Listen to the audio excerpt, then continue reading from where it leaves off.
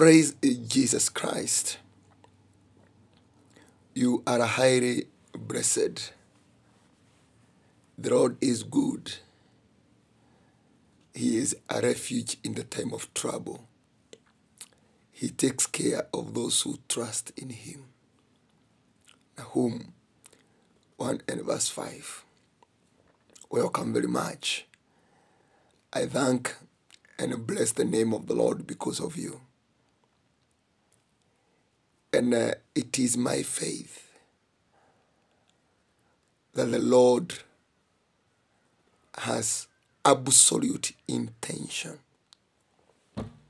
to do you good and take you from one glory to another glory. I'm Happamy, and I'm blessed to have Lord inside me. Welcome to today's lesson. And today we are learning about how pastors make money in the kingdom of God. Pastors' secrets to money. Pastors' secret to money. Because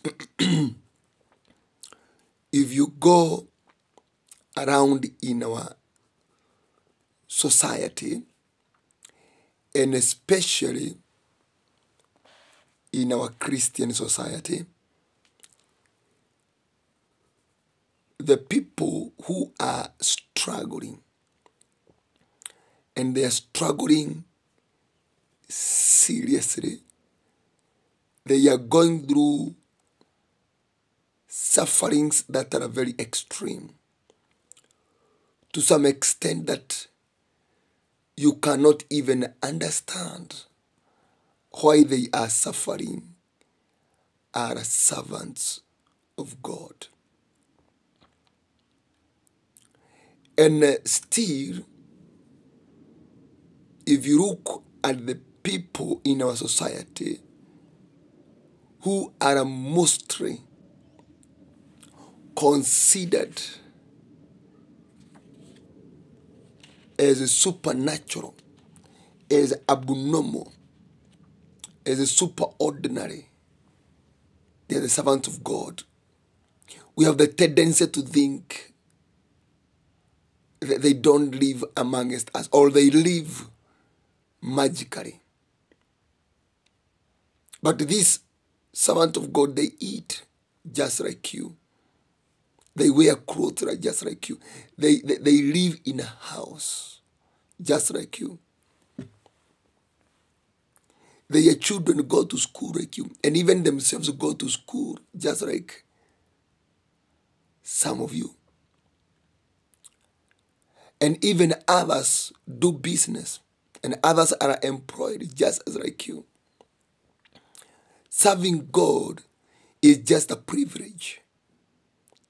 But apart from the anointing, everything else, he is a human being. Just like you. And they have challenges. Now, the problem now we have is, how do the servants of God make money? Because their ways of making money are limited. God has controlled so much how a pastor should make money, such that if those ways that God has put in place for the servant of God to make money don't work, that servant of God will find himself in a very serious financial crisis. So they must work. But how can they work if we don't know them? So you must know in the Bible, how has God said a servant of God should make money. And that's why you find those who have been able to discover those ways, or those who have matured to the payroll of God, those who have been able to actuate and actualize and operationalize the money-making pastoral dimension, they are living large. They are living like kings. And also, this is the reason why you are finding in our churches today, there are all kind of modern and civilized witchcraft. Still servant of God trying to make money. Because it is not easy to make money in the kingdom of God. And it is also very easy to make money in the kingdom of God. Very difficult if you don't know how. Very easy if you know how. Praise Jesus Christ. And I always tell people that the last battle and a serious battle a servant of God fights before he enters into his glory is a battle of money.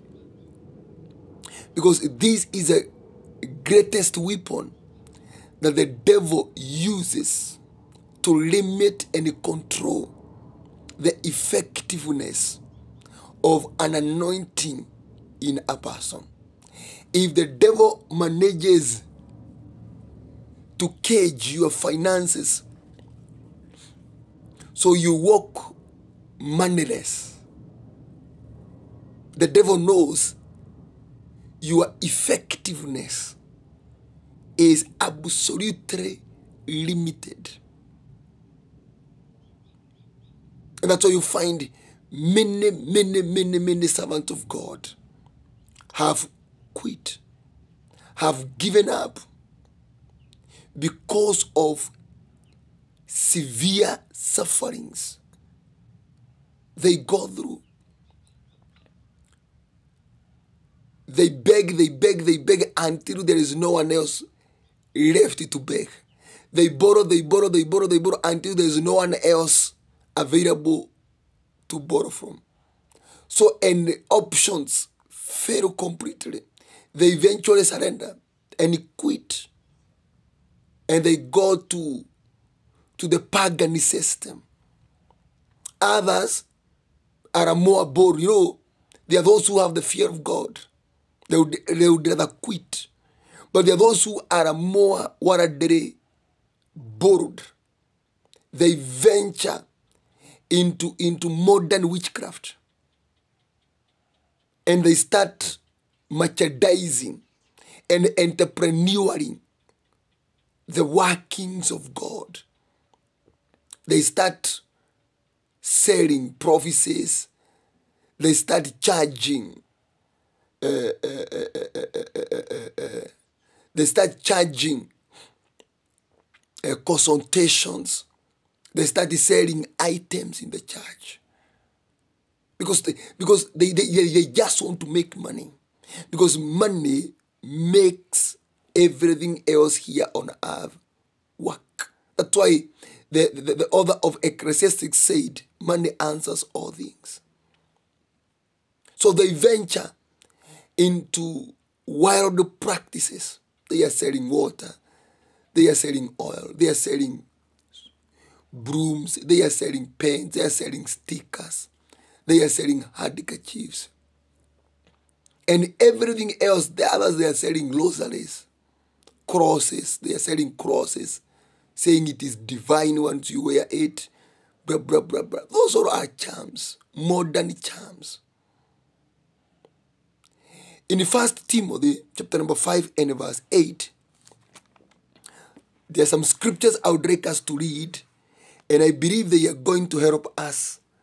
If anyone does not provide for his relatives, and especially for his immediate family, he has denied the faith and is worse than an unbeliever. So if we read this verse together, child of God, it teaches us a lot that in the area of financial capacitation of a believer is very, very, very important because it shows or it indicates what kind of faith you profess. Because Paul tells Timothy, one who cannot be able to provide for his relatives, and especially the immediate family. If you're a husband like me, immediate family is my wife and my children. If I cannot provide for my wife and my children, the Bible is telling me I have denied faith. It says my faith is no longer factual. My faith is no longer practical. It is no longer working. In other words, my faith does not exist. That's how dangerous it is. And then he says number 2, and is worse than an unbeliever. And those are 2 dangerous biblical statements. Because it is so weighty that if you cannot provide for your children, you cannot provide for your wife, and you're a believer, and more than that, you're not just a believer, you're a servant of God. The Bible is telling you that 2 things are happening in your life, that you have denied faith. You have breached faith. You have breached faith. In other words, you have backslidden. And number 2, you are worse than an unbeliever. This is judgment. And when you read this statement to a devoted, committed, and a convicted, nurturing servant of God, somebody who is being nurtured, and you tell them because they're in that condition, they don't have faith. And tell them that because in that condition, they are worse than non-believers. I'm telling you, you would hurt that person at their most. Because that person, his or her life has crossed up to follow. You know, there is a difference between following Christ and serving Christ. Following Christ, you don't have to go through some certain things that other people go through. But the serving Christ, serving Christ, Christ has stated it categorically. If you follow Christ, you must carry your own cross. And the cross is a picture of suffering for salvation, suffering for glory. For the Bible says that don't you know that the Christ had first to suffer, then enter into his glory. Romans 8 and verse 17. That if you suffer for Christ, you will also share in his glory. And that's why you find people don't understand why a pastor would pray for somebody and a miracle would happen instantly. But it's somebody who has a calling inside, somebody who has a ministry inside. You pray and you pray and you pray and you pray and you pray for him, and nothing is working. Nothing is working. To a point, you get tired of that person because you think they are cursed. But they are in the process of being nurtured. They are being developed by God, because God is going to use them in a very mighty way. So God is expanding their internal capacity, because they are not just a believer. They are a mantle carriers. They are a mandate implementers. There's a person inside who is carrying like 10,000 people, like 100,000 people inside himself. So God is expanding that capacity. There's a person inside himself. God is going to trust him with a budget of more than 50 billion. Inside himself, God is going to trust him with a workforce of more than 1,000 people. Under him, there will be more than 1,000 pastors. A workforce. People will be depending on him. This is a person who is going to have some certain institutions inside himself. He will have a church. He will have a school. He will have some other institutions that worketh together for the advancement of the kingdom of God, like hospitals. So you can pray for other people and the miracles happen like twa, twa, twa, twa, twa.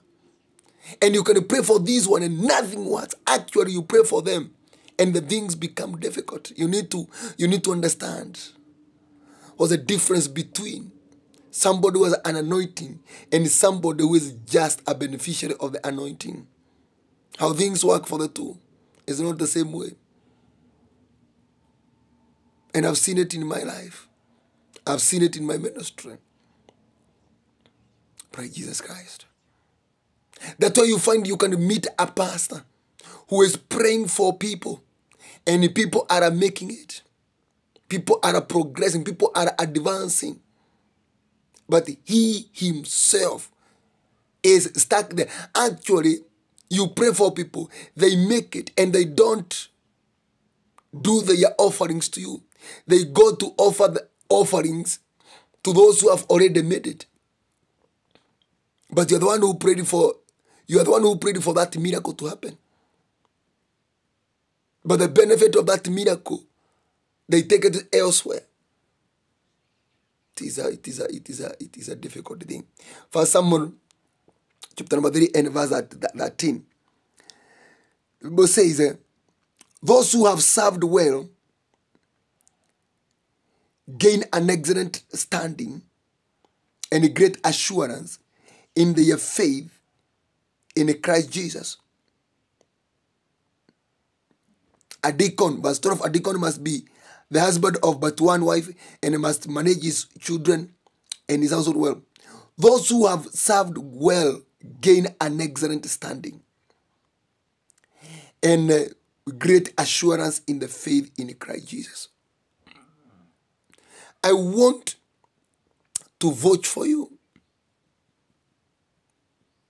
You who is a minister of gospel in the kingdom of God. That it is possible to walk in financial excellence. It is possible. Serving God is not a judgment to suffering. It's not a judgment to struggles. Actually, I can dare say it is a judgment to glory. It's only that there is that stage at which you must be nurtured to fit in the kingdom programs and in the kingdom economy so that you can operate with the kingdom systems. Praise Jesus Christ. So that you can operate with the kingdom systems. There is that time in which you have to be developed so that you can fit in the kingdom payroll.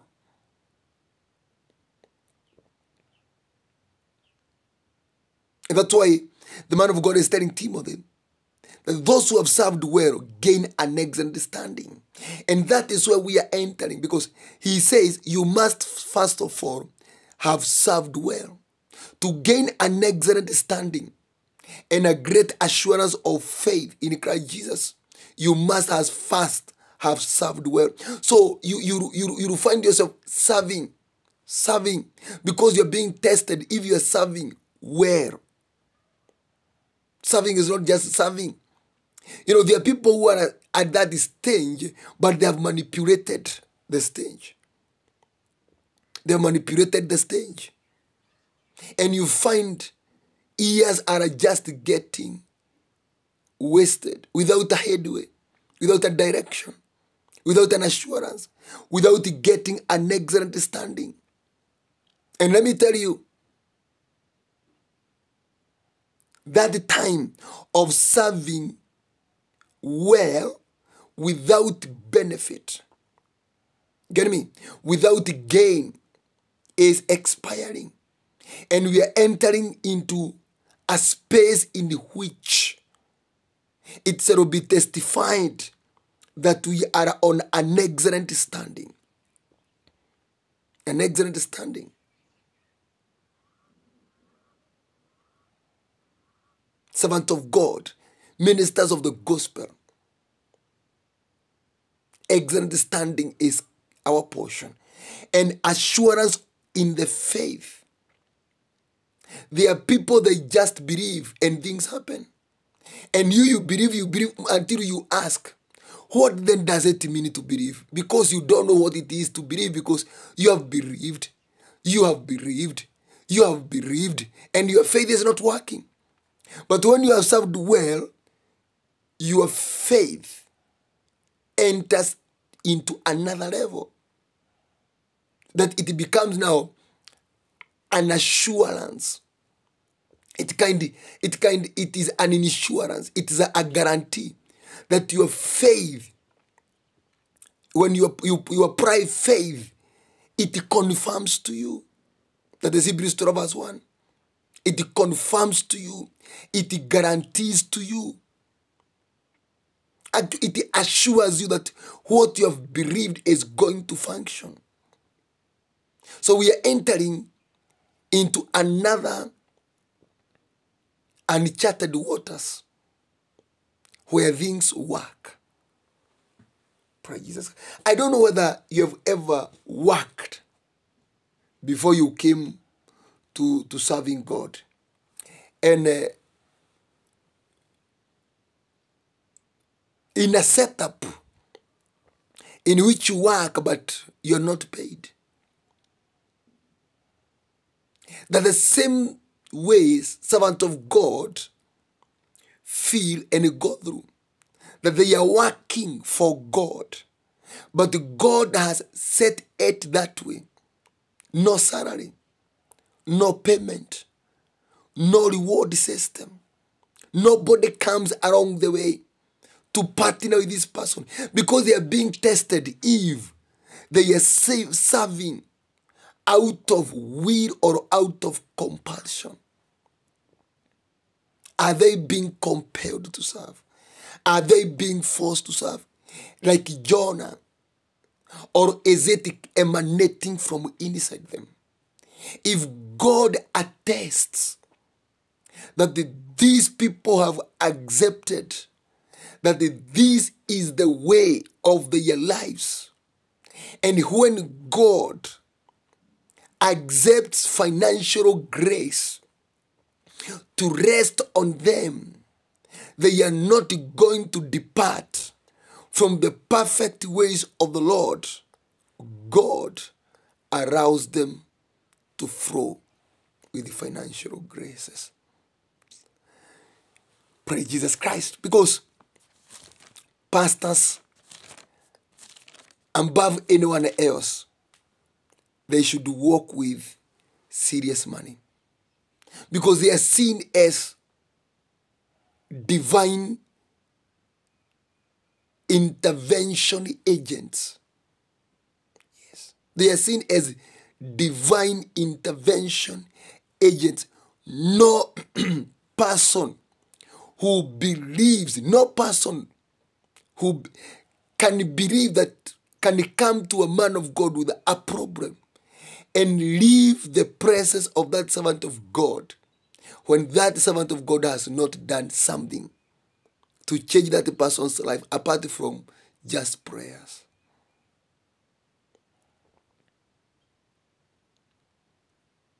Can you go to James? And he spoke about it, even John. We spoke about it yesterday when we were talking about giving.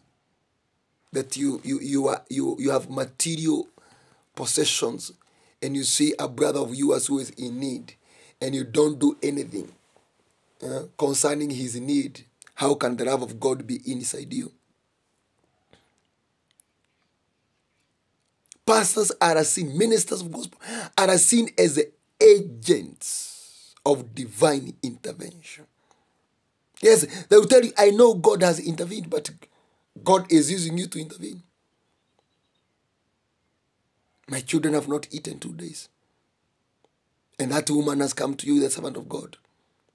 Will you tell that woman, let's hold her together and believe God? Yes, you'll do that. And then after that, after believing God, she will be looking at your face for you to do something, at least, to make her faith firm. You just release her, you just release him. You have actually thrown that person into despair. Yes. Mark chapter number 8 verse 20. What does the Bible have to say? And when I broke the 7 loaves for the 4,000, how many basketfuls or pieces did you pick up? They answered 7. He said to them, do you still not understand? Praise Jesus Christ. This story has 2 dimensions. If you can read it from verse 1, it has 2 dimensions. Jesus Christ providing for the multitude. He performed a miracle. He multiplied the bread and the fish. They ate and ate and ate and ate and ate and ate until they were satisfied. But providing for the disciples, providing for the designated apostles, he taught them to pick up waokote. So now you're able to see that the dimension of the approach that God uses to provide for the 2 groups is different. The first group, that's the multitude, miracles. They just need miracles. But the people who are mantle bearers, he is telling them, muokote. Praise Jesus Christ. He is telling them to pick up the broken pieces, that nothing should get lost. When I broke the 7 loaves for the 4,000, how many basketfuls of pieces did you pick up?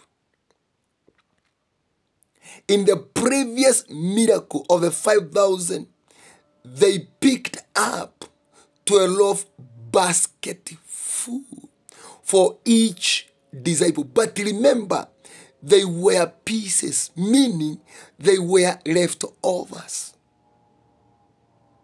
And that is why I feel pain when anybody condemns a servant of God. Because for a servant of God to make money, it takes the hand of God.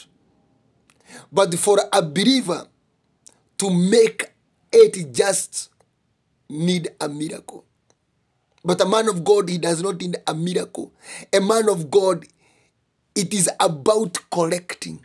That is why you are told to make offering, because they make money through collecting, picking the leftovers.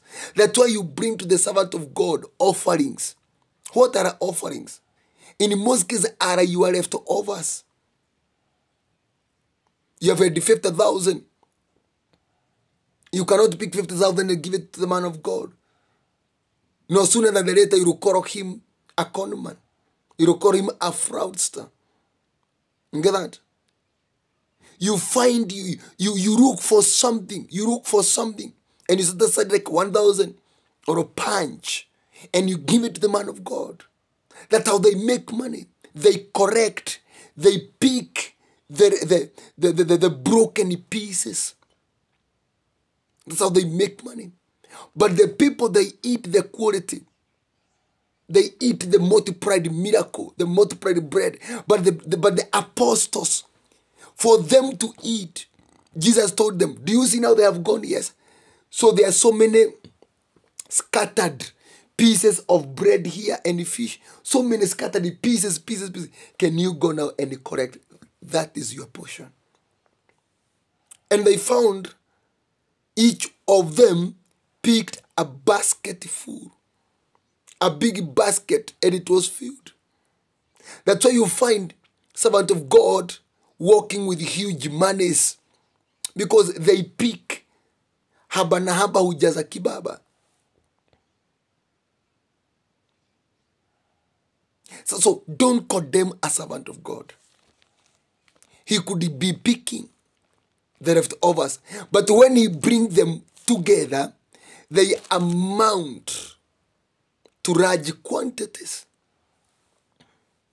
But it takes the hand of the Lord. It takes patience. Imagine they were eating and the disciples are just there watching.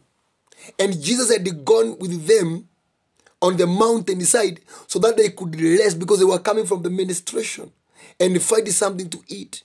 And here they are being told to some people to eat fast.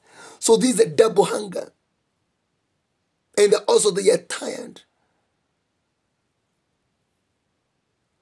So the servant of God go through a very rigorous process of patience. When they have to watch as others eat, as others get blessed, they have to wait for their time to come.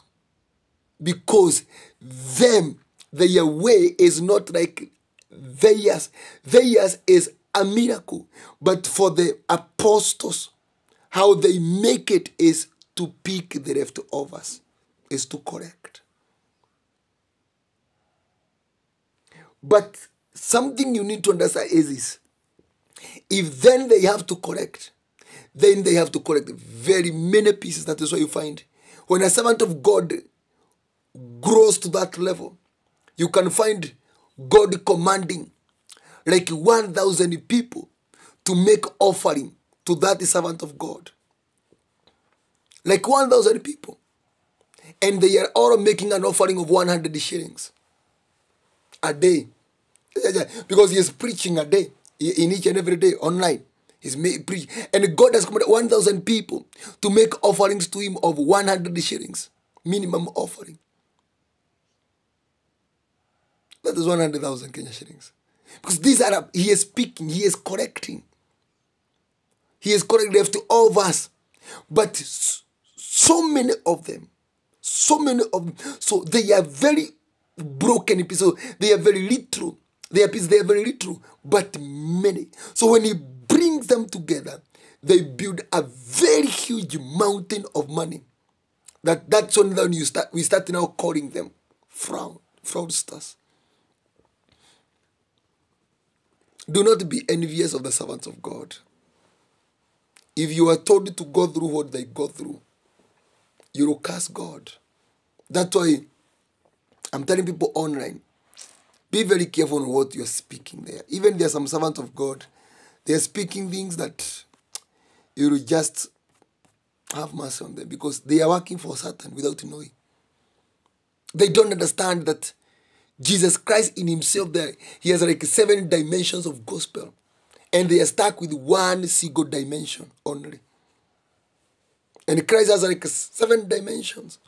Can read Revelation 5 verse 12. Has like 7 dimensions of gospel.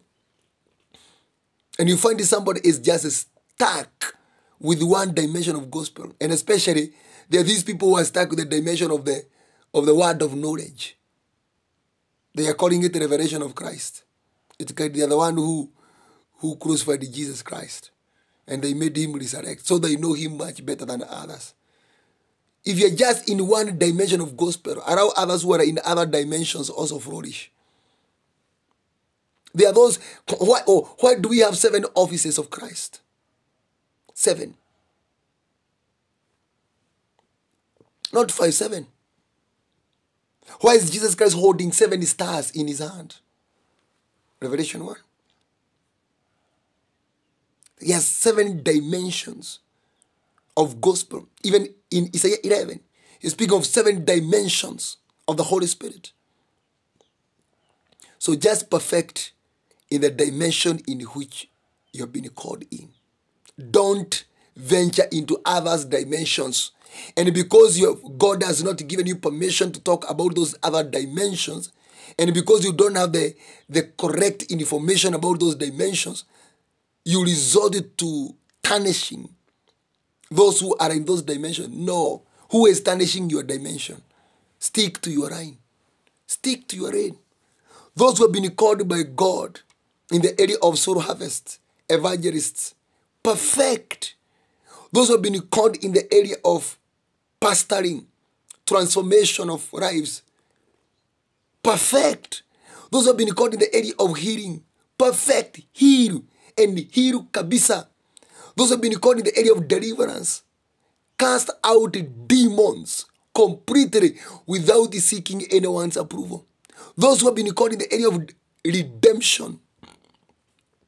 These are the people who talk about altars, foundations, background, curses, covenant, and all those. Do it. Those who have been called in the area of prosperity.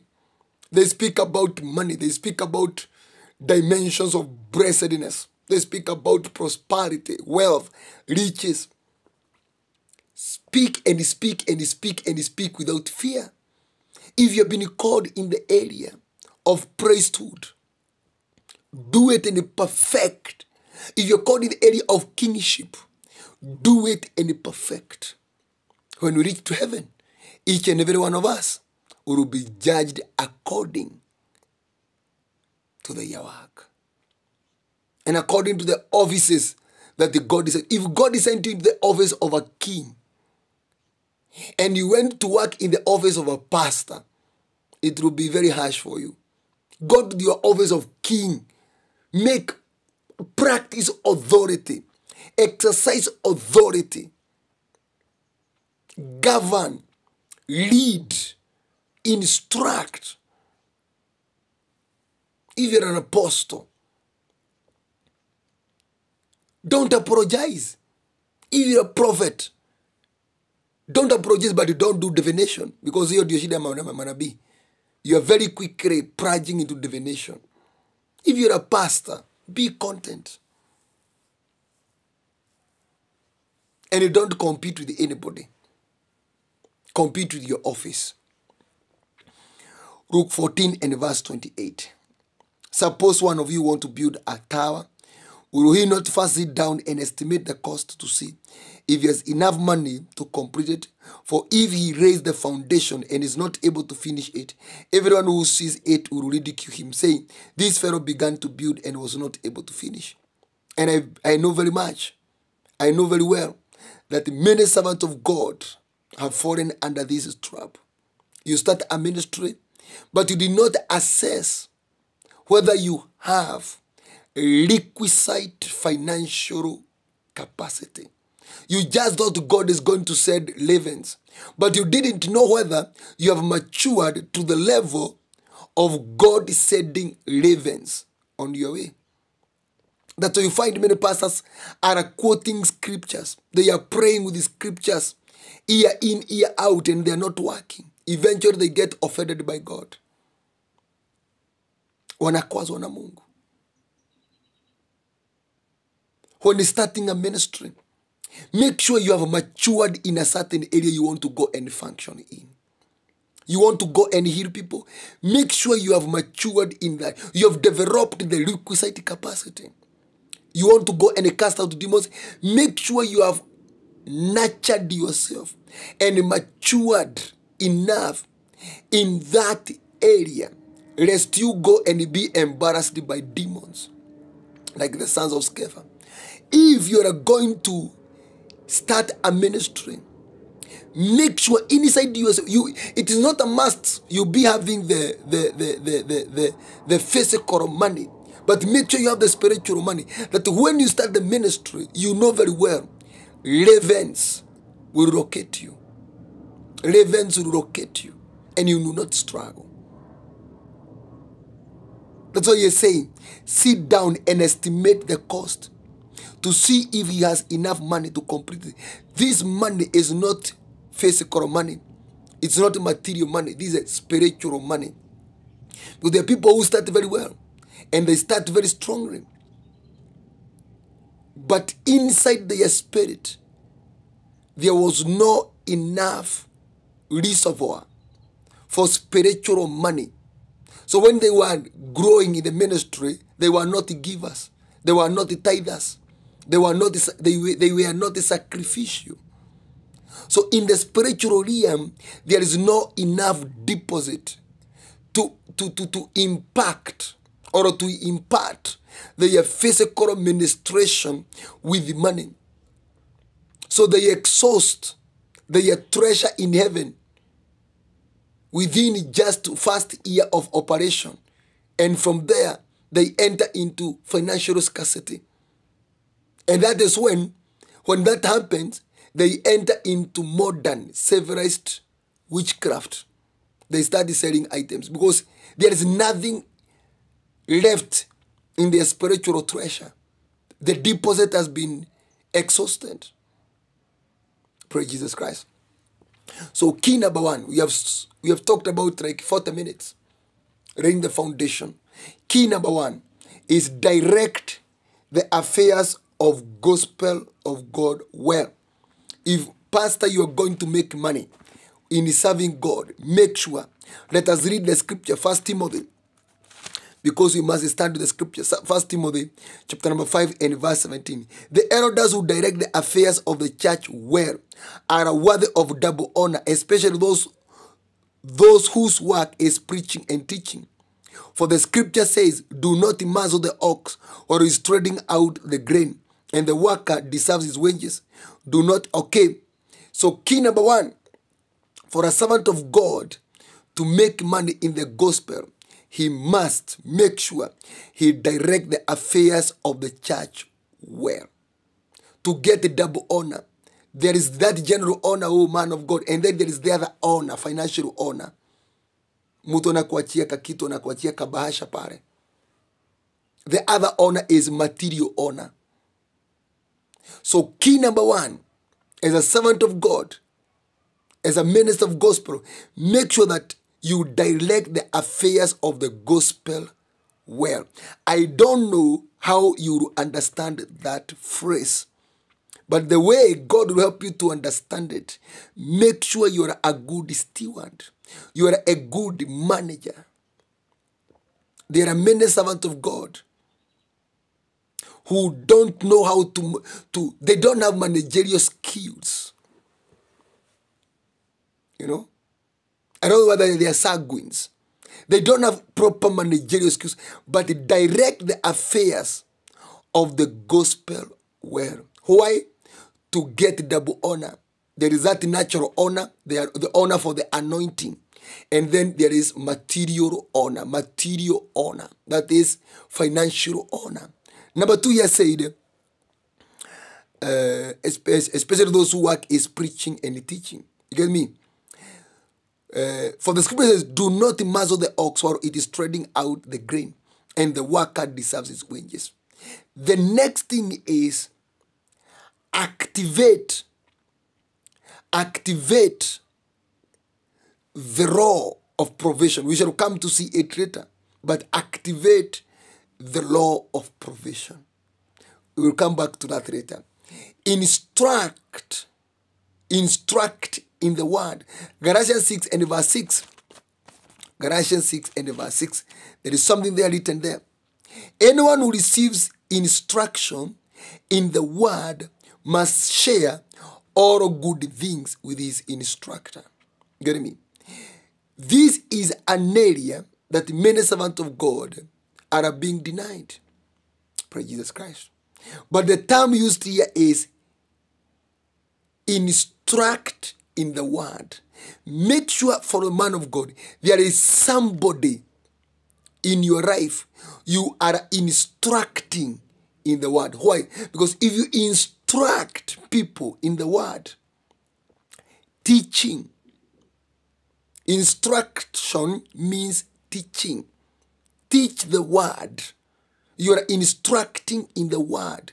You are giving directives through the word. You are guiding. You are counseling by the word. He is saying, the one who is receiving those instructions has been commanded This is a spiritual principle to share all good things. All good things.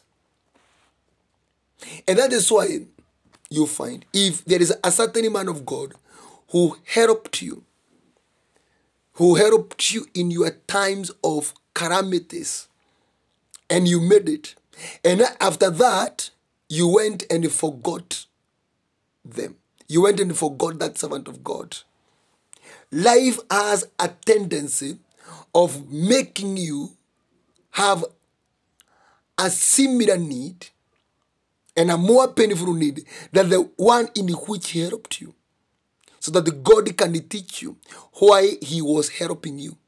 God was helping you through that servant of God, so that when you make it, now it comes back to you as a responsibility to chip in the area of need of the servant of God. And you shall see through the scriptures. And many people have this tendency and this behavior. You know a certain servant of God has a certain grace. You go there and you pretend. And you make very many profound promises. If you stand enemy and things are going to work, man of God, I am going to do A, B, C, D. And the man of God believes. And he spent himself. He tarries himself in the presence of God, convincing God to bless you. And once you break through, you forget them. Until when it is used up. Until when you have wasted away. Until when the grace is gone. That is when you remember, who was that who made me achieve what I achieved that time. That's when you start looking for them. When you have nothing. Actually, when you're in a worse condition than that time. I'm telling you, I cannot look at you face to face. Akuna. Because you have come to use me again. You have not learned the lesson. This is where the servant of God make money from. If I am instructing you in the word, then you are under obligation to share all good things with me, because I am your instructor. So servant of God, for you to make money, develop instructive spiritual capacity. Mostly don't be just motivators. Don't just be philosophers of the gospel. Don't just be historians of the gospel, the history of the church. You're just there. Develop instructive capabilities. Because the Bible has said, in order for somebody to share all good things, you must have instructed. The term there is instructor. Be an instructor in the word. Number 3, be a peace ambassador. Servant of God. We mostly fall into this trap where we scatter and we set the fire back to the sender. Be a peacemaker. Luke 10, verse 4 to 7. Do not take a purse or a bag or sandals, and do not greet anyone on the road. When you enter a house, first say, peace to this house. If a man of peace is there, your peace will rest on him. If not, it will return to you. Stay in that house, eating and drinking whatever they give you, for the worker deserves his wages. Do not move around from house to house.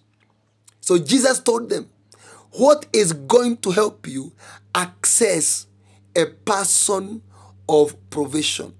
It is only if you will be able to transact peace.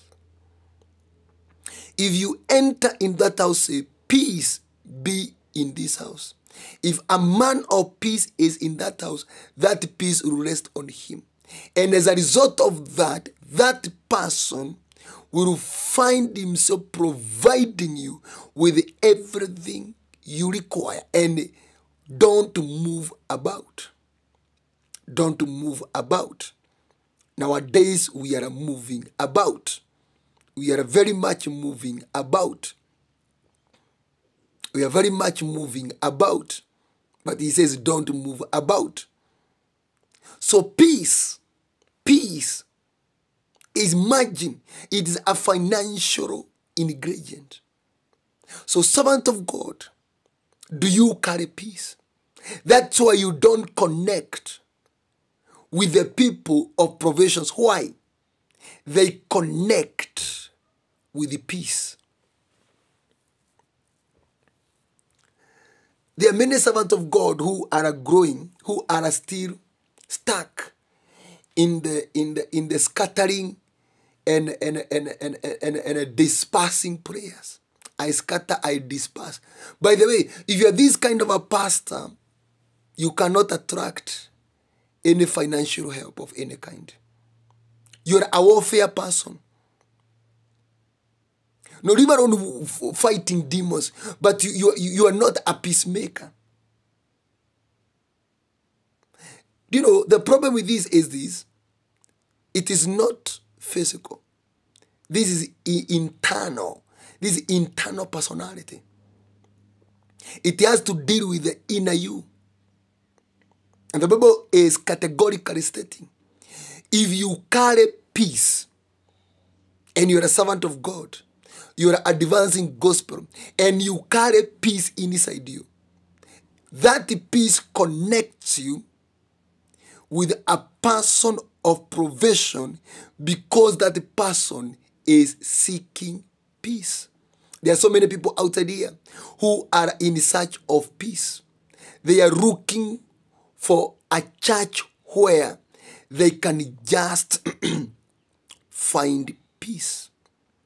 Peace in their marriages, peace in their health, peace, mental and psychological peace.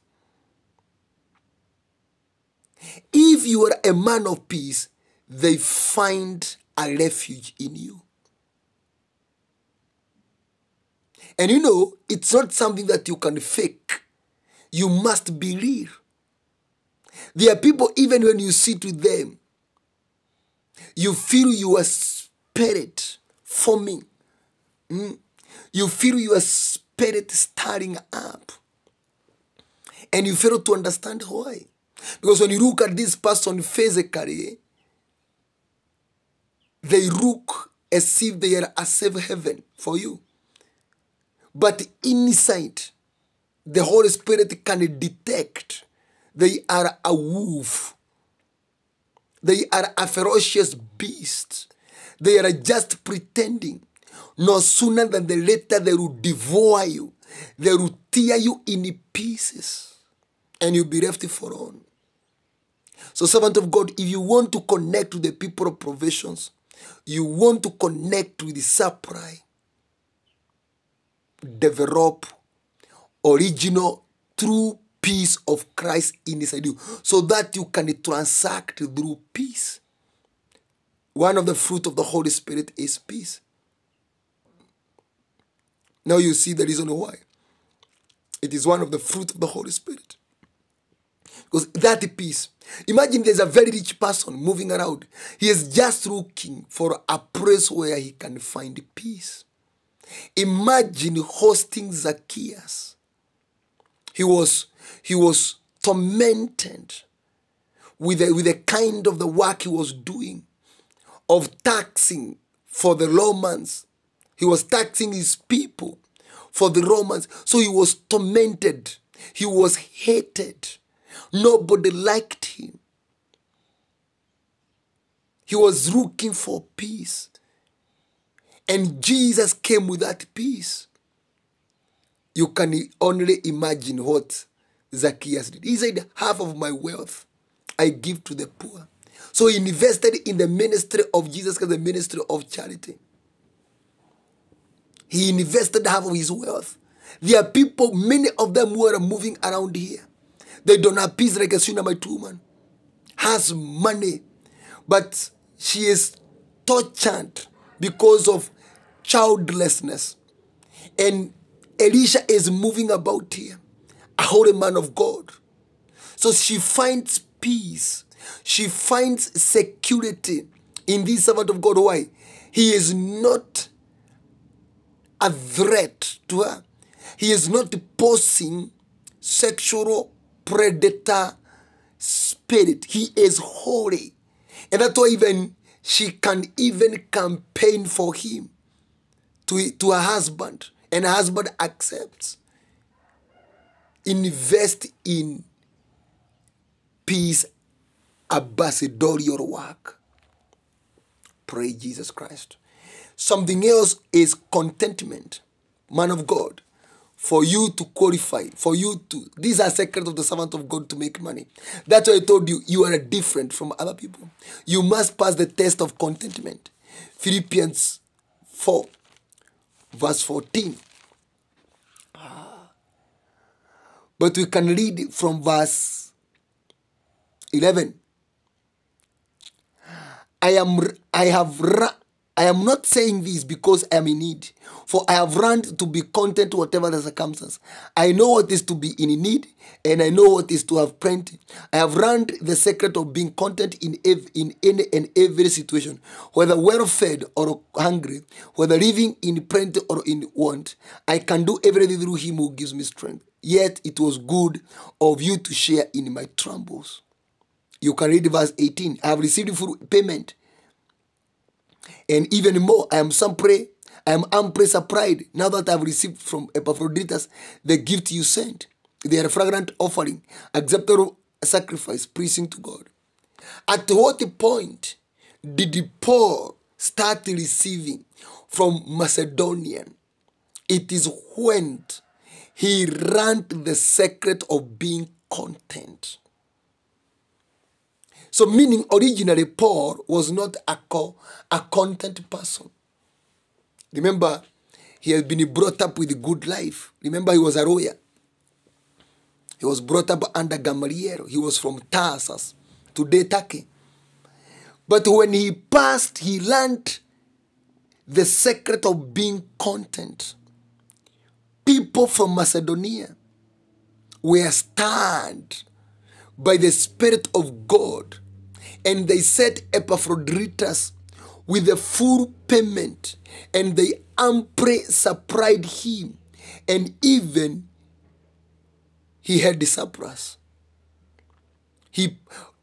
Contentment. And that's why you see the author of the book of Hebrews wrote in Hebrews chapter number 13 and verse 5, keep your lives free from the love of money and be content in what you have, because God has said, never will I leave you, never will I forsake you. For the servant of God to start making money, I'm telling you, and this one I have gone through it, and I know it is true.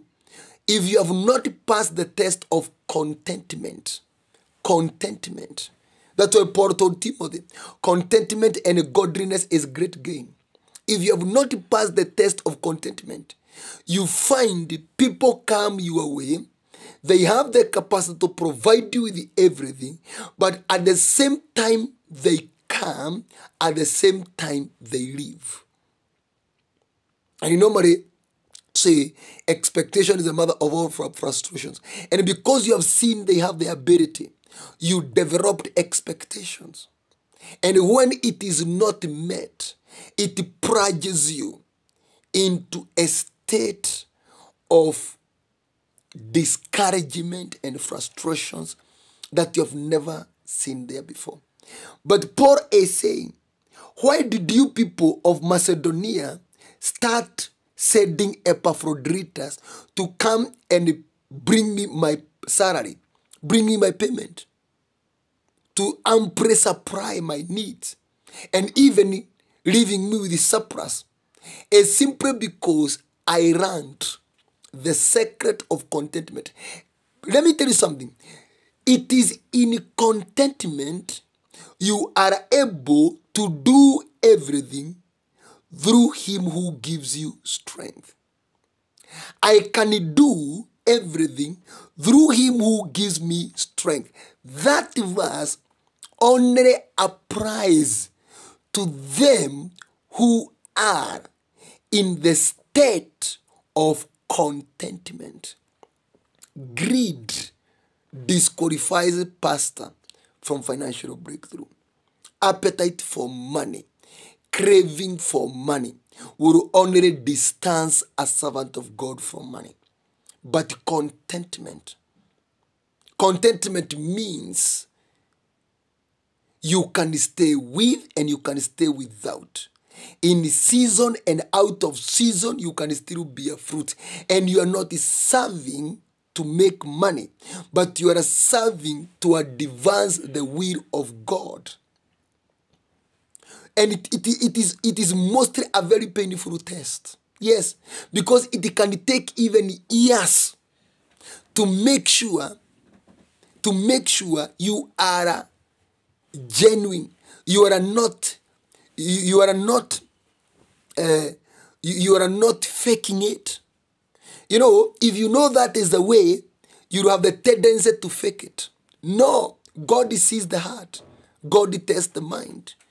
The moment you pass the test of contentment, Paul says, once I learned the secret of being content in every situation, that is when I started getting special grace of doing everything through Christ who gives me strength. That is when I entered into that grace in which somebody can Epaphroditus can be commissioned. Epaphroditus is a spirit of supply, is a spirit of provision. That is when this Epaphroditus spirit is activated in you, and that is when you start seeing, pastor, even you start seeing you are saving some money. That you can even start seeing your account recording some several millions. But if you have not yet come to pass the test of contentment, you only find something to put you in his stomach and nothing more than that. Something else, let us now go to 1 Corinthians 9:4-12 is activate the law of provision. Activate the law of provision. There is the law that speaks about the servant of God. Can we read verse, can we read verse 9? Let us start from verse 7. The God will give us grace. Okay, how would I read? Let us read verse 3. This is my defense to those who sit in judgment on me. Don't we have the right to food and drink? Don't we have the right to take a believing wife along with us, as do the other apostles and the Lord's brothers and Cephas? Or is it only I and Barnabas who must work for a living? So servants of God are not supposed to work for a living. Praise Jesus Christ. Wachungaji siku hizi wanapigwa sana. Romans 4:4. Now when a man works, his wages are not credited to him as a gift, but as an obligation. However, to the man who does not work but trusts God, who justifies the wicked, his faith is credited as righteousness. Let us continue. Who serves as a soldier at his own expense? Now we are back to 1 Corinthians chapter 9, verse 7. Who serves as a soldier at his own expense? Who plants a vineyard and does not eat of its grapes? Who tends a flock and does not drink of the milk? Do I say this merely for a human point of view? Doesn't the law say the same thing? For it is written in the law of Moses. That's why I said, activate the law of provision. Do not muzzle an ox while it is treading out the grain. Have you activated this law? Because if you haven't activated this law, you will find that you tread the grain, but you are muzzled.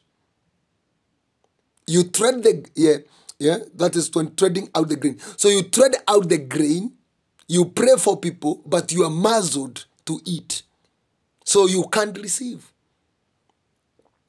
Is it about oxen that God is concerned? Surely, he says this for us, doesn't he? Yes. This was written for us because when the plowman plows and the thresher threshes, they ought to do so in the hope of sharing in the harvest. You get me? The plowman plows, that's the pastor, and the thresher, that is you, harvesting, making profit, making money. Both of us should do so in the hope of sharing in the harvest. If we have sown spiritual seed among you, is it too much if we reap material harvest from you? If others have this right of support from you, shouldn't we have it all the more? But we do not use this right. On the contrary, we put up with anything rather than heed the gospel of God. Don't you know that those who work in the temple get their food from the temple? And those who serve at the altar share in what is offered on the altar. In the same way, the Lord has commanded that those who preach the gospel should receive their living from the gospel. I think we can just go to that far because of time. Number one is activate the law of provision. That is Deuteronomy 25 and verse 4. Do not muzzle an ox while it is treading out the grain. Make that law become a reality. You can even, as a pastor, as a minister, you can even make an offering for that law and tell God, I want this law to become a reality in my life. And this is Paul teaching about this new covenant. This is a grace gospel, and he is applying law. Number two, he is saying, sow spiritual blessings. He is saying, if we have, verse 11, if you have sown spiritual seed among you, is it too much if we reap a material harvest from you? Man of God, servant of God, ministers of gospel, if you want to make money through serving God, bless people. Bless and don't curse. Bless and don't curse. 1 Peter chapter number 3. The man of God puts it this way. Yeah? Verse 9. Do not repay evil with evil or insult with insult, but with the blessing, because to this you were called, so that you may inherit a blessing. Bless. Bless and bless and bless and bless. So spiritual blessings. So spiritual blessings. Spread it everywhere. That's why even Jesus tells us to bless even our enemies. Because if you are good in sowing spiritual seed, you qualify to reaping a material harvest. And I know many servants of God who don't do this. They are very selfish. They are very self-centered. And you can see it in Romans chapter number 15 verse 27. 15 and verse 27. They were priests to do it. And indeed they owe it to them. For if the Gentiles have shared in the Jews' spiritual blessings, they owe it the Jews to share with them their material blessings. So servant of God, you want to make money, release spiritual blessings to people. Release. Don't bless yourself. Bless them. Why? Because when you do that, you receive. You qualify now to receive materially. You qualify to receive materially.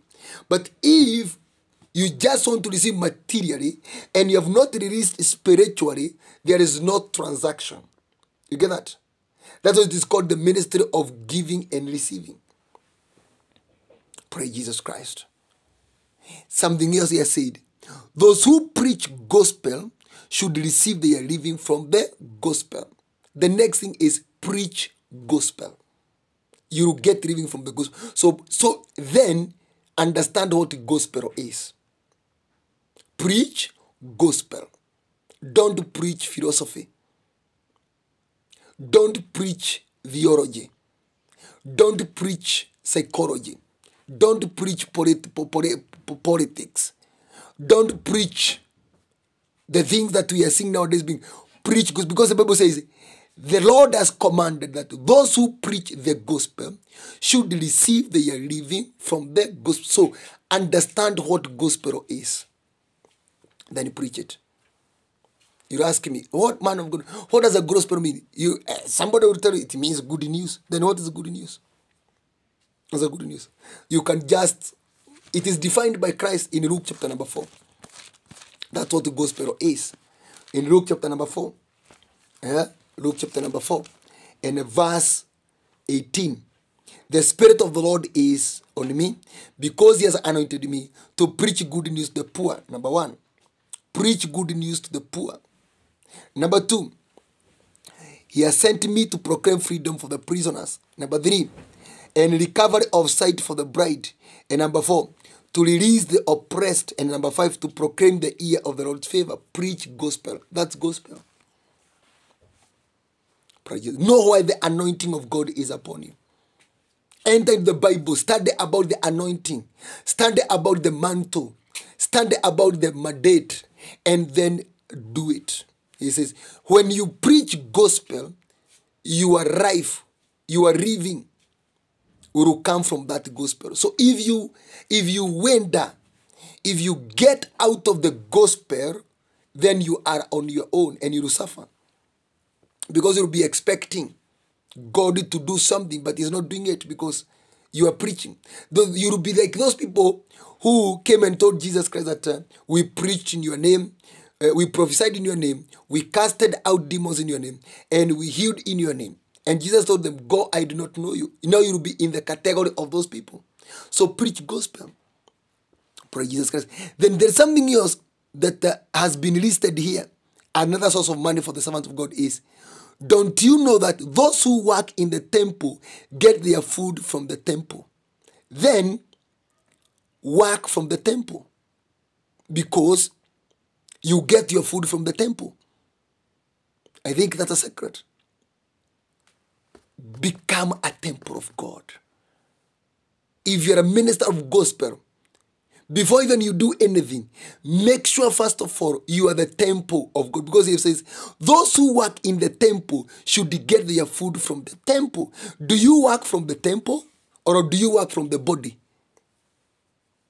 Many servants of God, many ministers are working from their bodies. But work from the temple, because only when you work from the temple, you get food from that temple. And then there is something else. And those who serve at the altar share in what is offered on the altar. The next thing is this. Serve. Serve at the altar. Because there is no altar without meat. There is no altar without meat. Now the problem here is this. Many servants of God are serving God, but not at the altar. But not at the altar. They don't have altars. Just believed. You just got good communication, whatever. So you can articulate the gospel, you can speak well. You get that? No. Serve at the altar because you share what is offered on the altar. These are a very major secret. It's only that we are ignorant in this generation. But the problem here is this, my generation, the problem is this, we don't have the Bible for this generation. We don't have a Bible for this generation. The Bible is one. And even when we shall come to the last generation, they do not have their own Bible. It is the same Bible that we find here. So the principles remains constant. So understand that. Those are secrets that makes us pastor or a minister of gospel access money in the kingdom of God. The law of provision is activated. Do not muzzle an ox while it is treading out the grain. Number two, preach gospel. Don't preach stories. Preach gospel. Number three, he said what? Sow spiritual seed. We saw it in Romans 15 verse 27. Sow spiritual seed. Panda kwa watu. Number four, we have been told what? Serve. Work in the temple. Work in the temple. Don't work in the body.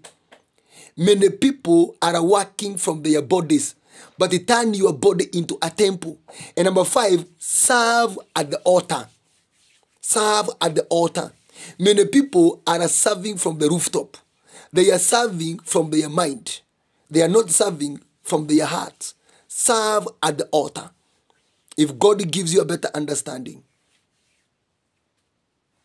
it is okay. Oh, our time is gone, and I'm going to church. Something else is activate grace. Grace. Power of grace. Power of grace. Know your grace. Acts 4:32. Acts 4:32. All the believers were one in heart and mind. No one claimed that any of his possessions was his own, but they shared everything they had. With great power, the apostles continued to testify to the resurrection of the Lord Jesus, and much grace was upon them. So what happened to them when much grace was upon them? When the power was upon, when the great power was upon them, and much grace was upon them. Verse 34. There were no needy persons among them, for from time to time, those who owned land or houses sold them, brought the money from the sales, and put it at the apostles' feet, and it was distributed to anyone as he had need. Joseph, a Levite from Cyprus, whom the apostles called Barnabas, which means son of encouragement, sold a field he owned and brought the money and put it at the apostles' feet. So you see, imagine somebody sells a plot, somebody sells a house, and he brings the money to the servant of God. Today in Kenya, that person will be prosecuted. Yes, as a fraudster, as a conman. But they don't understand when the grace is at work. Much grace and great power. This is a combination of two. Great power and much grace was upon them.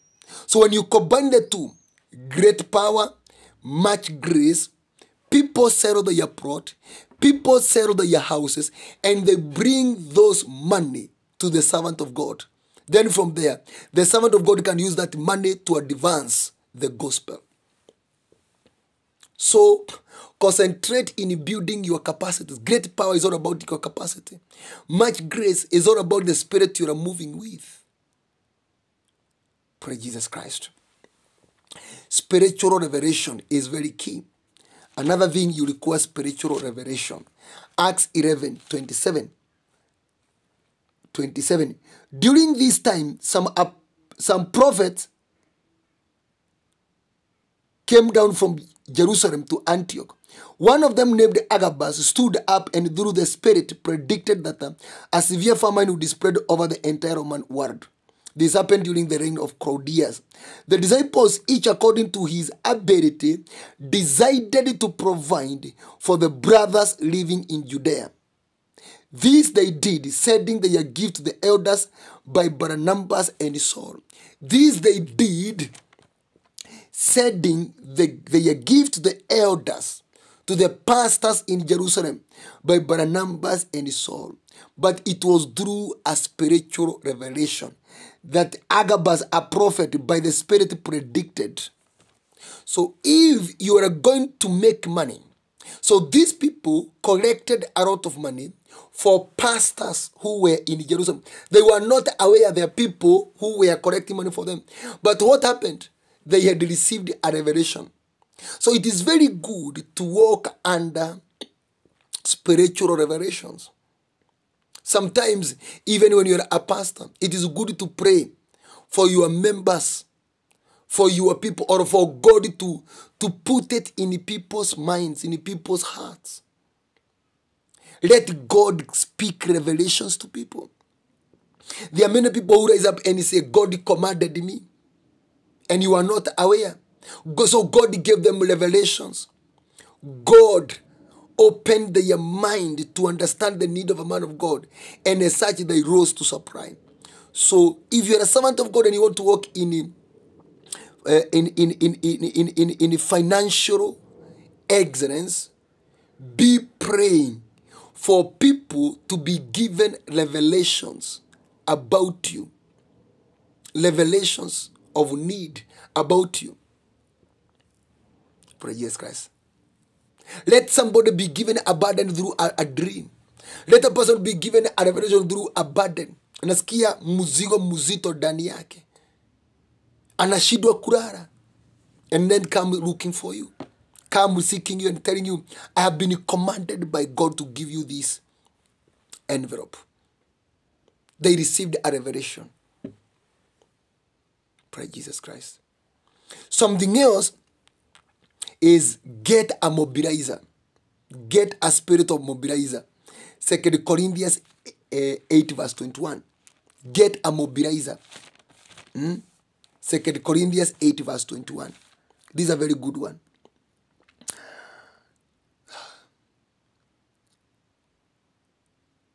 For we are taking pains to do what is right, not only in the eyes of the Lord, but also in the eyes of men. 2 Corinthians chapter number 8 and verse 21. Let me just read something there.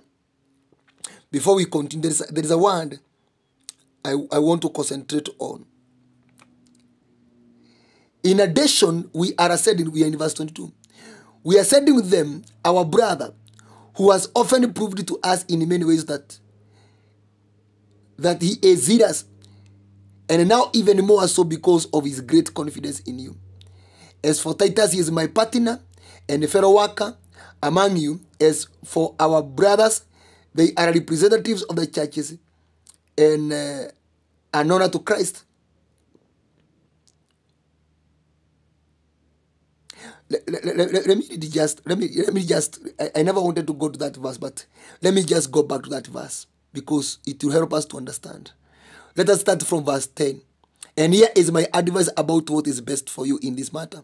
Last year, you were the first not only to give, but also to have the desire to do so. Now finish the work so that your eager willingness to do it may be matched by your completion of it according to your means. For if the willingness is there, the gift is acceptable according to what one has, not according to what he does not have. Our desire is not that others might be relieved or you are hard pressed, but that there might be equality. At the present time, your apprentice will supply what they need, so that in the apprentice will supply what you need. Then there will be equality. As it is written, he who gathers much did not have much, and he who gathered little did not have little. This is the role of willingness, eager willingness. Pray for people to have that spirit of willingness. God used that truth very much. He used that technique very much. You remember, even in the wilderness, he told Moses, go and tell people, whoever whose heart is willing. If you read Ezra 1, if you read the one in the book of Ezra 1, the Bible says, those whom God had moved their heart to give. It is good as a pastor, you pray for the heart of people to have the eager willingness, not just willingness, but it's good they have eager. They be eager.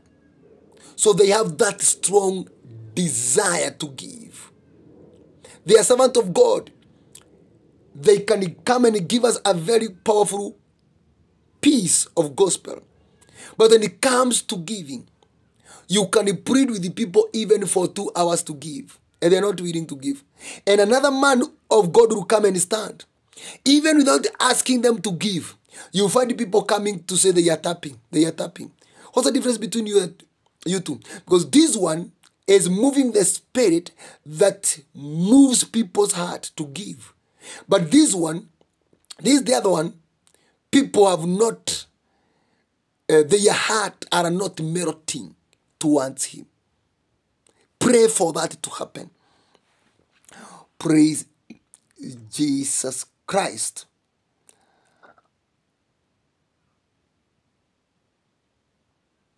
Okay, let us look something else. Let me read the word in the book of 2 Corinthians chapter number 11, verse 7 to 9. Was it a sin for me to lower myself in order to elevate you by preaching the gospel of God to you free of charge? I robbed other churches by receiving support from them so as to serve you. And when I was with you and needed something, I was not a burden to anyone. For the brothers who came from Macedonia supplied what I needed. I have kept myself from being a burden to you in any way and will continue to do so. As sure as the truth of Christ is in me, nobody in region of Achaia will stop this boasting of mine. So you need these people I'm calling mobilizers. So Pray for people to have eager willingness, but also have mobilizers. He is saying, when I was in need, there were brothers who came from Macedonia, and they supplied whatever was lacking in me. So have financiers. It is good to have mobilizers. It is good to have people who can finance you. And these are very difficult in getting. So sometimes, a man of God, you need to sow a seed. You need to make a sacrifice. Go to somebody who have made it and tell him, me, I want God to give me providers, suppliers, financiers, partners. Sow a seed to attract them to you. Because Paul was finding himself in a financial crisis. But always there were people who were being sent to him. And they would come and they would supply whatever he was lacking. They would come and they would make things work for him. Let me just read. There is a word I want to read. Let me read these guys. 1 Corinthians chapter number 16. 1 Corinthians and chapter number 16 and verse 17. I was glad when Stephanas, Fortunatus, and Achaicus arrived, because they have supplied what was lacking from you. So you need to have financiers. And they don't need to be known by anybody. But they are there. They supply your needs. And many servants of God, their gospels have become very easy because of these people. These people, I call them mobilizers, financial mobilizers. They can go and make huge money, but they are partnered with you to support you in your gospel. Something else is prayer and word ministry. Prayer and word ministry. I don't know whether you understand what I'm trying to say that. Ministry of prayer and ministry of the word. Let us concentrate here in Acts 6:3-6. Acts 6 chapter number 3. Verse 3, sorry. Brothers, choose 7 men from among you who are known to be full of the Spirit and wisdom. We will turn this responsibility over to them, and we will give our attention to prayer and the ministry of the word. So the apostles were getting people who were supplying food to a point that people started to complain there were disparities. You know, there were disparities. But it is not Iraq that was there. It's just because there was some form of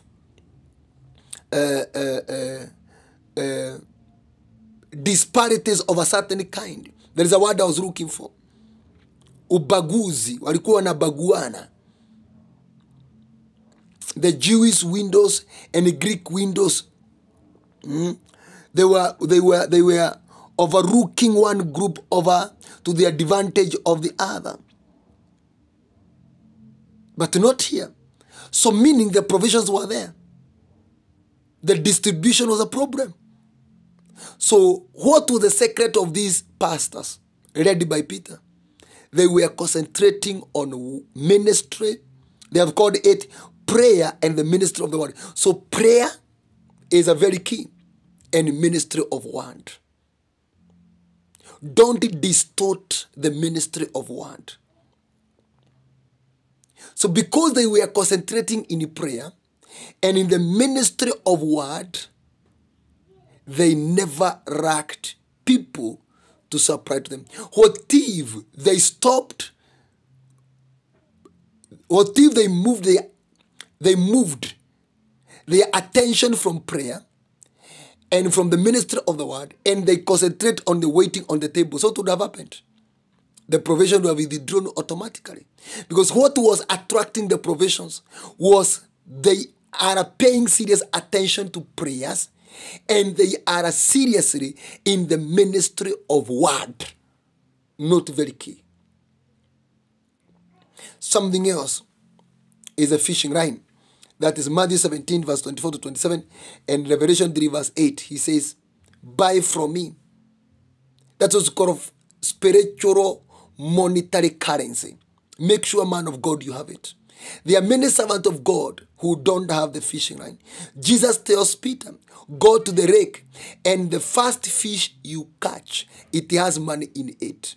You need to have covenant of money. Covenant with the money. Make a covenant with the money. I want to explain that further. Matthew 6:33. Seek ye first the kingdom of God and his righteousness, and all these things shall be added unto you. For the servant of God to make money, he was telling those disciples, those apostles, now look at the pagans, the way they are doing their things. They are giving bribes. They are corrupt. They are running here and there. They are trying everything possible to make money. But you seek the kingdom of God first. And what does it mean to seek the kingdom of God first? Number one is to get born again. Number two is to allow the will of God to be done here on earth as it is being done in heaven. That's key. Number two, his righteousness. Invest in holiness. He has said, these things shall be added unto you. So you need to enter in the kingdom of God. And I've told you what it means to seek the kingdom of God first. I've told you, number one is getting born again. First of all, you denounce your paternity of this world. So you get born again. So you become a child of God, a child of the kingdom of heaven. Number two, allow the perfect will of God to be done here on earth. It is being done in heaven. Now you are in the kingdom of God. Number two, seek his holiness. Invest in holiness. Seek his righteousness. Invest in the holiness. That is about character, not the character moderation, but the character development. Develop your character. Have a character. He says, and these things shall be added unto you. You will not look for them. You will not hunger for them. They will be added to you. And I think we are finding it difficult to understand this scripture. Because we are understanding it the way we want. Because of where we are. But it is open as it is. Seeking the kingdom of God first. It is expanded, but I'm just trying to give you the simplest way to understand it. Is getting born again. And you're not getting born again for convenience. You are getting born again to belong to God. And number two, allowing the perfect will of God to be done in your life. Not your will. Allowing the perfect will of God to be done in your life. Thy will be done here on earth that is being done in heaven. And you are the earth. So the will of God to be done in you as it is being done in heaven. Then seek his righteousness then. That means holiness. That means develop heavenly character. With the two, he says, and these things shall be added unto you. Then something else is the power of Christ. Walk with the power of Christ. Matthew 10 verse 8 to 2. Matthew 10, 8 to 10. Matthew 10, 8 to 10. Matthew 10, 8 to 10.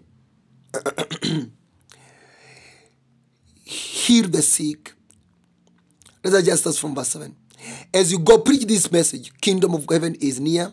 Heal the sick, raise the dead, cleanse those who have a leprosy, drive out demons. Na watu wanapigana na hii gospel. I don't know. Wachana wao.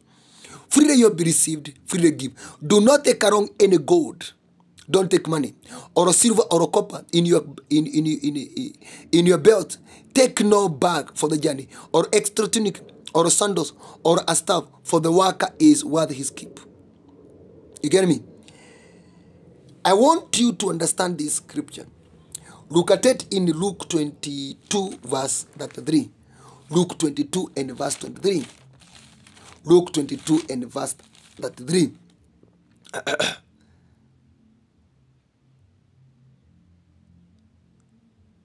Not 33. That is verse 35. Then Jesus asked them, when I sent to you without a pass, bag, or sandals, did you lack anything? Nothing, they answered. So what is this Jesus gave them? That when they went, they did not lack anything. It is written in Matthew 10 verse 1. He called his 12 disciples to him, and he gave them authority to drive out evil spirits and to heal every disease and sickness. These are the names of the 12 apostles. So there is something, there is a deposit Jesus put in them. His authority of Christ. Luke 10:19. Jesus gave them his authority, the power of Christ. So make sure, if you are going to connect with the sources of money, make sure you are operating with the authority of Christ, not in your own authority. He asked them in Luke 22:35, when I sent you without wallet, without a pouch, without anything, did you lack anything? No. What did Jesus give them? Matthew 10:1. He gave them authority to drive out the demons and to heal the sick. In other words, we can say ministry of healing and deliverance. You get me?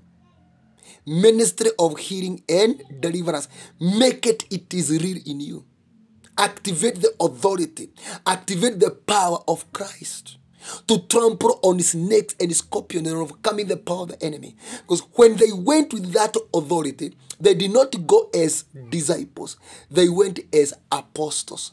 And only apostle is connected to the persons of supply, not the disciple. Not the disciple. It's when who is an apostle? An apostle, according to this definition, we even other diverse definitions.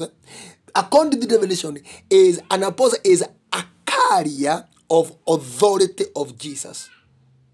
So carry the authority of Jesus to cast out the demons and to heal the sick, and you shall receive money.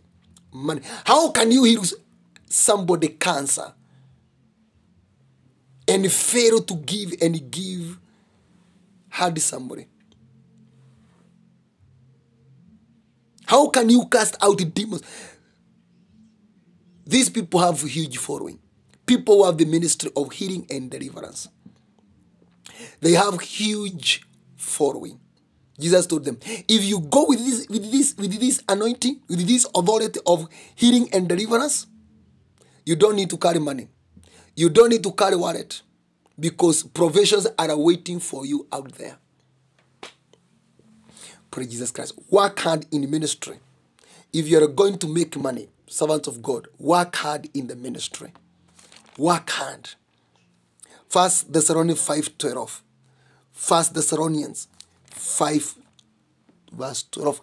Now we ask you, brothers, to respect those who work hard among you, who are over you. See, this is a pastor. This is a pastor. Who are over you in the Lord, and who admonish you. Verse 13. Hold them in the highest regard in love. Because of their work, live in peace with each other.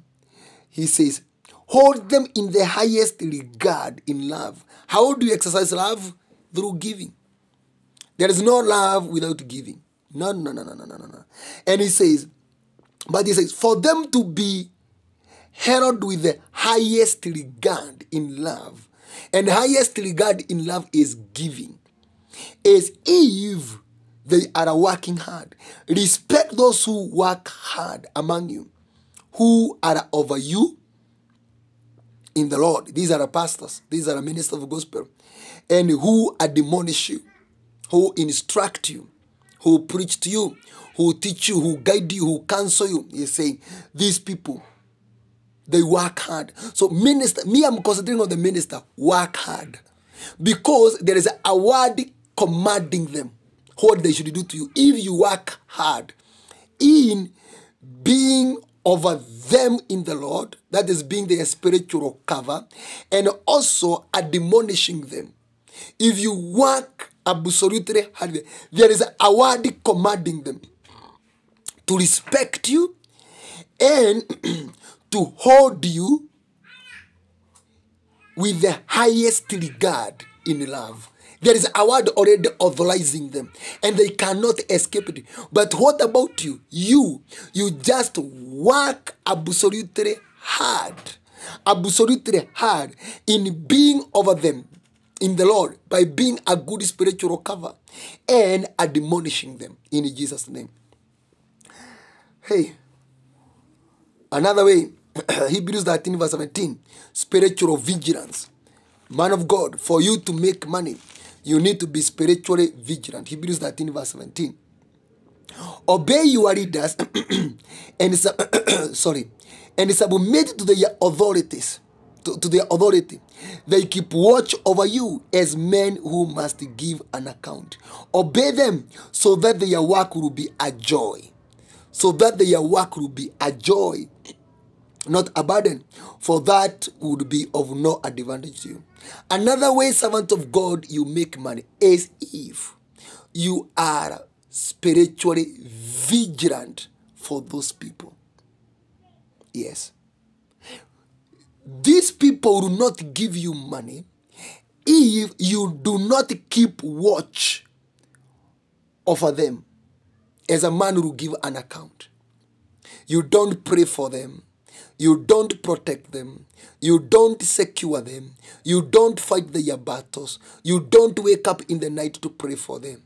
How then will they connect with your need, with your needs?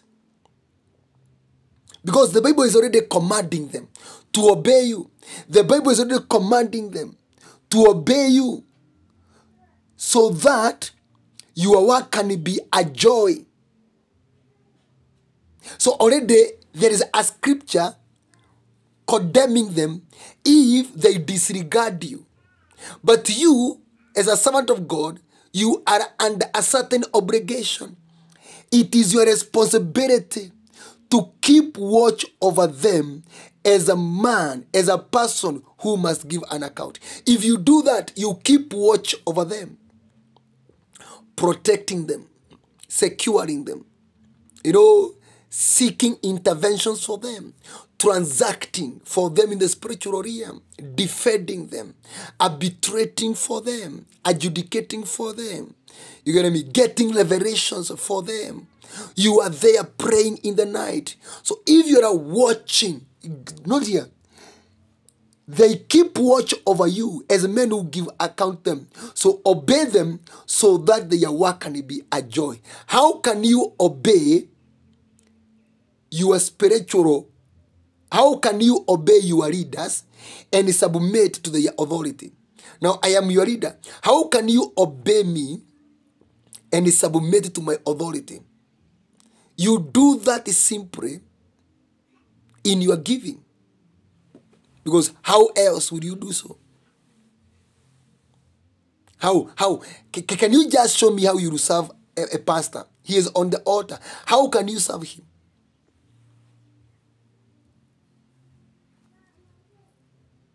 Apart from the ushers, praise and worship team.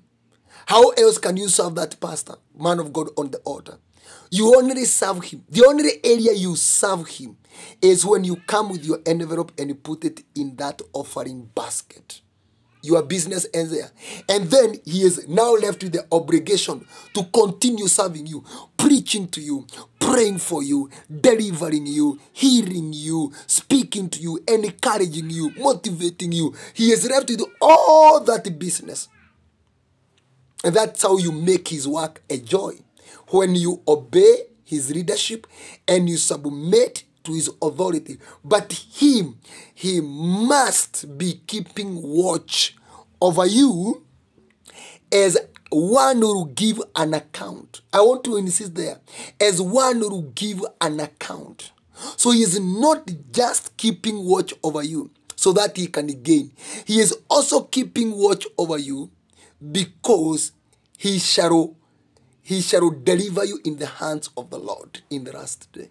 So past that's how you make money. It's not through this cartoon work we are seeing every day in our churches.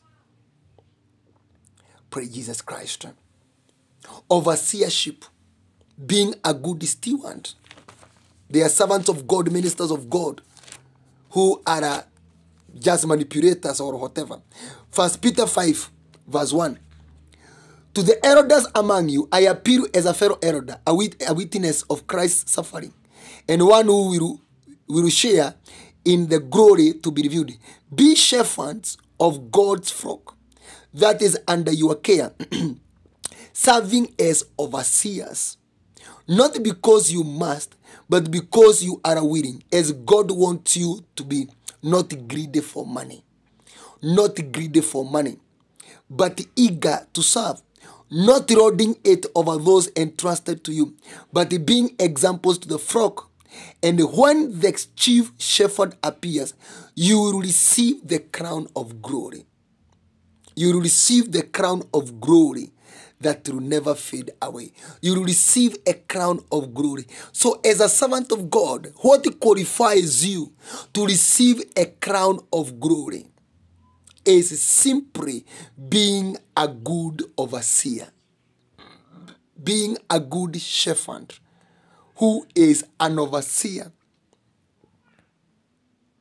Praise Jesus Christ. Be a good manager. Don't take advantage of them. Don't manipulate people to make money. Don't fraud people. Don't practice some tricks. Don't merchandise the gospel. Don't try to do modern civilized witchcraft, selling things and all that. Just be an overseer. And he's saying, what do you need to do as an overseer? Serve with willingness and with eagerness. Willingness and eagerness. So you just be an overseer. Do that work not for yourself. Do it for the Lord. The Bible says, when the Lord comes, he will give you a crown of glory. And it will never fade away. So you find you enter into a level. Crown of glory is a level. You enter into a level of financial glory that is not fading away. Even if people try to say anything to you, they don't shake you. Because you are now walking, you already have the crown of glory. But that one you attain if you are a good steward. Not the shepherds written in Ezekiel 34 who slaughter the fat sheep. No. Don't be greedy. Yeah? Don't be greedy. Don't be greedy for money. Don't be greedy for money. No matter how you can hide it, it is inside your spirit. You can see it. And these are tests of servant of God. You will be tested until greed for money dies in you. Dies completely. That is when you serve. You don't serve to gain, but you serve to minister. You serve to make God happy. You serve to advance God. You serve to make God known. That is when you receive the crown of glory, which never fades away. Praise Jesus Christ. His presence, the presence of the Lord. Make sure you are walking the presence of God. Yes, finances goes to where the presence of God is. Genesis 28:22. Genesis 28:22. 28:22. And this stone that I have set up as a pillar will be God's house, and of all that you give me, I will give you a tenth. Verse 15. I am with you and will watch over you wherever you go, and I will bring you back to this land. I will not leave you until you have done what I promised you. So this is God promising Jacob that I am going with you. I will not leave you. The presence of the Lord. And Jacob tells him, whatever you shall give me, I will give you tithe. And we know what happened with Jacob when he went to the house of Laban. In Genesis chapter number 30 verse 43. In this way, the man grew exceedingly prosperous and came to own large flocks and men servant, and it comes and goes. Why? The Lord told him, I will not leave you. I will not forsake you. I will be with you. If the presence of the Lord is with you, servants of God, you will always find a way of making money. That is clean money. Praise Jesus Christ. Hallelujah. We thank God for the service. Now I'm going to church so that we can be blessed 1 Corinthians 16 and verse 2. On the first day of every week, each one of you should set aside a sum of money in keeping with his income, saving it up so that when I come, no corrections will have to be made. Then when I arrive, I will give letters of introduction to the men you approve and send them with your gift to Jerusalem. If it seems advisable for me to go, also they will accompany me. Have what we call a financial program. Don't just operate in the periphery. Don't just operate by assumptions. Don't just operate with your mind. Have a financial program. You see, they are being told, correct money before I come. So when I come, you don't have to correct when I'm there. And I see this program working very well with the Catholic. Catholic, they apply this program very much. Religion are very good in this program. Have a money program. That's why you find you gather a pool of financiers, pool of financial partners, and then they have a leader of their own, and they collect money to support a man of God. So you don't come to them, bring you. No, they have already collected it. So when you come, they give it to you as a package. Have a financial program.